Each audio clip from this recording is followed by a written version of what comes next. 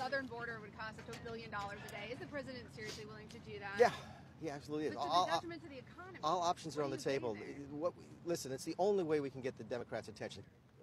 We're here, and they know where to find us. And we put the last offer on the table. Okay, in a negotiation, anybody who's done this, you guys have done this for your own salaries. You don't make an offer and then make another offer and then make another offer. We made an offer last Saturday night. They told us that they'd get back to us by the end of the week. They got back to us last night and said, we're leaving. That's it. No more discussions. So the discussions have broken down. We do expect this to go on for a while. We do expect to manage it. The Smithsonian, for example, has been open all week. It will be closed after New Year's.